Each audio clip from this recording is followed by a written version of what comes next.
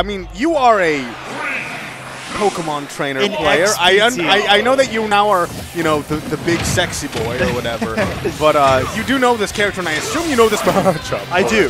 This matchup is traditionally considered to be extremely bad for Captain Falcon just because the edge guards.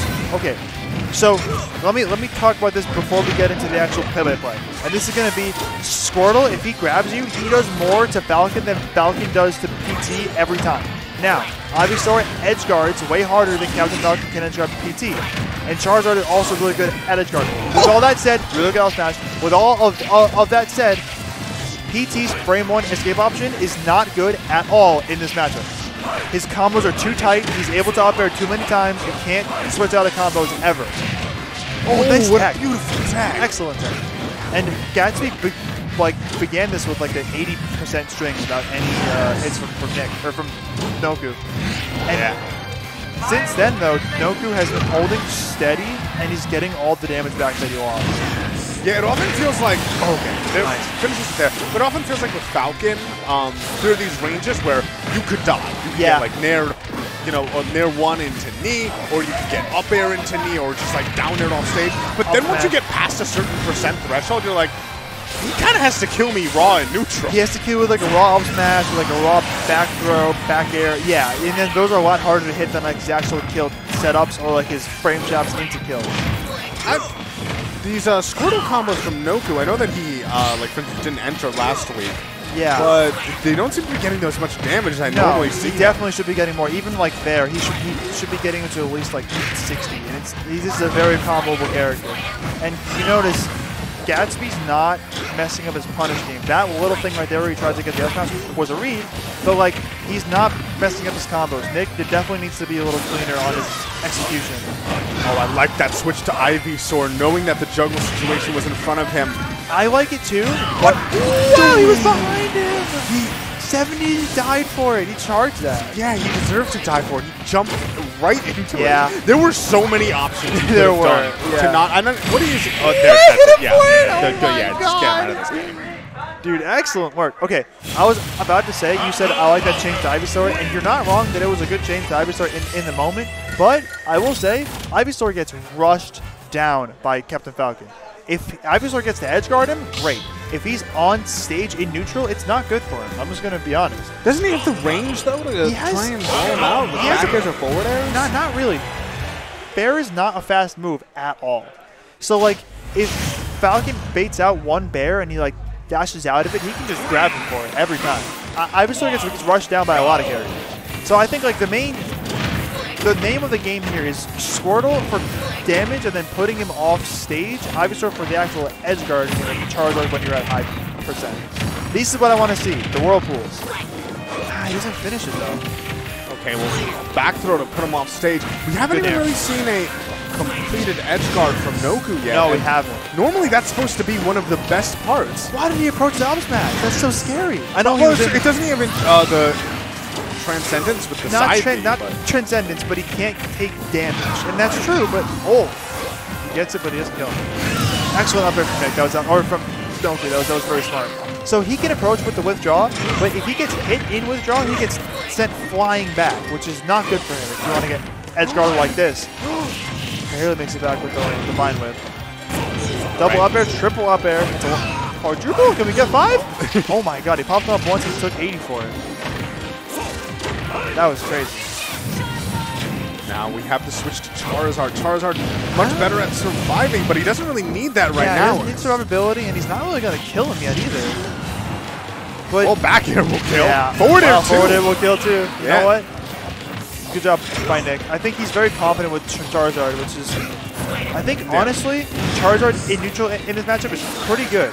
Better than Ivysaur. We were saying how, Charizard can't kill at this percent, but the thing is that once he got stage positioning, he did, and Charizard, just his presence itself got him stage position. People get afraid. That was a great drift by Gatsby. He got around that nair. Oh yeah, that recovery was fantastic. That's another one of those up Bs. It's one of those options that really puts the fear in his opponent. But if he messes that up once, if they spot dodge it, if they're I mean, yeah, as we see right there, Noku able to close it out with the Razor Leaf up smash. Yeah. Or up air, rather. I think that projectile is very good against Captain Falcon. Like, the actual range that Ivysaur has is not super helpful, but the projectile is extremely good. And you have to be, I mean, as a rushdown character like Captain Falcon, you have to be used to getting projectile camped. You have to be like aware of how to get around them, how to parry them, all that. So I'm actually surprised to see him get hit by like the first one that he really threw out at the end there. In terms of what you said about Charizard's presence giving him control, I agree with you. People get very afraid when they see Charizard. They run away from him no matter what. They try to camp him no matter what. Yeah, and I mean, his buttons are bad. You have to just like get in on him. But the thing is, like, once he encroaches, gets closer to you, and you're within forward tilt range, you're just like, I don't want to be in forward tilt range anymore. Or back air range, God forbid. Okay. Good start from Gatsby. Yeah, oh, he gets a turnaround grab, too. Oh, and it's like, so, you know, when Noku switches to Ivysaur in that situation, you know, it is good for, you know, that frame 1 invincibility, but now he is Ivysaur, still kind of caught in this combo. Yes. Finally manages to get an opening for himself. What? Okay. That was some very hard timing from Gatsby to try to hit that after it went forward. I do not agree with you. Nair knee, that's going to be it. Flamethrower is usually a very good move to like push people away. Falcon is quick enough and he falls quickly enough to like land on you with a Nair and kill you for it though. Outspace the forward air from the Squirtle. Did you see that? That was very, very nice. Like, Gatsby is aware of the defensive options that Noku is trying to pick, and that's how these combos have been extended so brutally. Oh, up air? Oh, wow. He like baited the up air and then went into a bear. Nice climb with, honestly. I did not see that coming. Squirtle tip? Yeah. Oh, he's staying Charizard. What? Interesting. Yeah, he knew he wanted to change. That's why he did that up smash, but he mistimed it by a little bit. I mean, it was still, I think, just coverage. Like, if he tried to jump out with Charizard, which is something that Charizard likes to do, having multiple jumps, and also with the end lag of it, he was so able to punish the Squirtle. Yes, but I feel like if you're going to keep the combo going with Falcon versus Charizard, you up him. Oh, he wall jumped. I think that messed up his timing. I don't know if that was on purpose. I'm very surprised. Oh, nice spot dodge. I really like that. He's not afraid of Charizard now. He's only at 60, so he can just kind of approach it. I will say 60 is not that bad, but you do kind of have to be a little bit scared of Charizard at 60. Dash attack. Interesting. I thought up smash for sure there. Up smash, maybe he was worried about it not being fast enough. Maybe not fast enough, but that move was huge. Now, 88, you can definitely die. Oh, and that's the mess up that we were talking about. Yeah, and I actually like the idea to do the down smash because he's a lot of drift and he didn't know which side he was going to be on. F throw? Not yet. But the edge guard? Maybe. One more F throw, and that's be it. And nice turnaround up smash. Excellent job. Yeah, and this Charizard is surviving, and this is once again at that it's going to be a back air. I'm not sure exactly what, I think he went for Flamethrower to try and stop the dash dance. He was expecting, you know, that sort of dashing in and out from Gatsby, but Gatsby instead goes high, gets that back air. Did you see that run past him, turnaround grab? And that, if it would have caught him in every other scenario, but sort of threw out a very long-lasting area. So he was able to actually hit him for it. Oh, this is scary now. This is very scary.